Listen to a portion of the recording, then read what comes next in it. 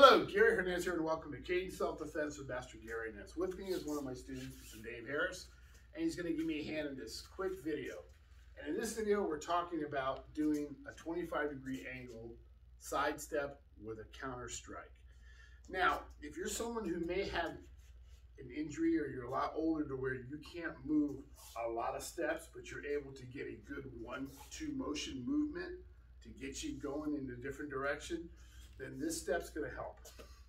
Now, Mr. Dave's going to take a defensive or a fighting stance, even just an aggressive stance. Now, I have the tip on the floor. Now, understand, if I have an idea this is happening, I'll have my cane up and moving. But if I happen to be here, let's say he has his hands down right now, and I see he's getting a little bit more, ticked off. I want to keep him in that green zone. But if he ends up, he's in my yellow zone, if he was to take a step and punch, go right here, sir, boom, he's going to get me. Go back. And if he steps off his back foot and punches, go ahead, he's still going to hit me. So from here, I want to be able to take a 25-degree angled step and punch. I just don't want to go sideways and I'll show you why. As he steps in, go ahead, sir, I can strike to the head. As he steps in, I can strike to the midsection. Now let's say he steps with more power and he comes off that back foot. I can go, sorry about that. That's why we're using the foam cane. I can strike to the head. He comes in again. I can strike with a nice bayonet strike to the ribs. So that 25-degree angle, I could do it backwards too. If he steps in, I can step backwards and boom. And if he does the big step with the back foot, same thing. I'm creating distance, but I like the stepping inward if I can because there's more I'm going to do. Now I'm going to move a little faster. Let's say you have the ability to move a little faster, and I'm going to hit you a couple times and not super hard. So as he comes in, boom, boom, and boom. And let's say he steps off the back foot with a lot of power. Boom, boom, boom, boom. Just moving around. Obviously, I'm not hitting him hard because I have a foam cane and I don't even want to whack him super hard because it'll hurt. But from all I want to be able to do is get myself off target. So we're going to go back to where he steps in with that big punch and wants to hit me. I step 25-degree angle, and that puts me right here at his back. Come back.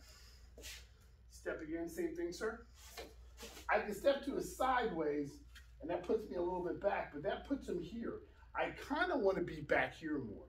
Now, again, you're having that injury. You know you can get at least a good step shift, but you may not get more steps than that. That's fine. Get yourself, again, he has that big step. He comes in, pop that head. Why am I going to go to the head? I can control the hit power I want. Now, understand, if I do hit somebody in the head, there's that strong possibility of serious injury, and I could kill him. But if I have injuries where I cannot outrun Mr. Dave, and I have nobody around to help me, that might be my one option to stun him pretty good. Now, if I have the ability to move more, and I don't really have to go topside to his head, as he steps in, I can go to the legs. Whether I'm catching that leg or catching that leg. Again, sir, I can go with a nice shot to the ribs and then follow that up with something. But again, we're talking about if you don't have good mobility. You know you can get at least a good step shift, but you're not going to be able to run very far. You may not have much option.